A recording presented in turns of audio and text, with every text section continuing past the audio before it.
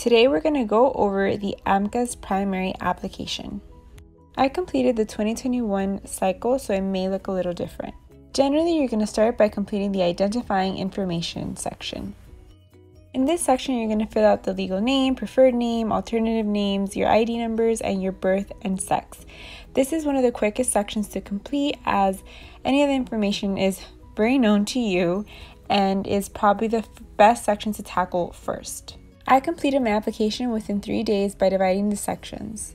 I went ahead and completed the identifying information section, the schools attended, and the biographic information sections in 1 day. In the second section, called schools attended, you're going to fill out information about your high school and colleges. You're going to also see that you're going to have to send your transcripts, which I recommend doing in a timely manner. It took months for mine to arrive.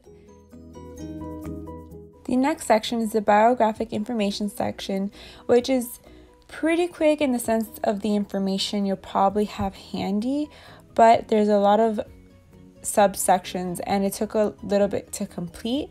But many of the questions are pretty straightforward and simple to answer, as it has to do with your self-identification, languages, any felonies, misdemeanors, and family composition. So I did break down my days. I did complete these 3 sections in 1 day just so I can get other things I had to do done, like asking for letters of recommendation. So when that tab came up, I was able to just complete it quickly. I also made sure that I did submit the request for my transcripts, and of course I was studying for my MCAT still, so I got some of that done. So then on day 2, I did the coursework and work activities, as well as the letters of evaluation sections. This is the coursework where you're going to enter all the classes that you took with the grades and the course codes. So if you have a copy of your unofficial transcripts, this should be relatively easy. You just copy and paste everything into this section. This next section, work and activities, is a little bit more tricky because you have to choose 15 top activities that you found meaningful. I know I did a lot during my undergrad years, so it was super tricky picking only 15 things to add on to here. And what I did was just show versatility and what I learned from each activity. Next section is for the letters of evaluation. Here you're just going to submit them and make sure you look into each school as they all have different requirements. Then on day 3, I went ahead and just input my essay, my personal statement, which I had been working on for a while. I don't recommend just typing it in there. I recommend having several drafts.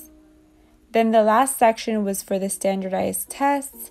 I don't show my score here, I think, in this video, but I do have another video where I talk about how I increased my score in a matter of 8 weeks.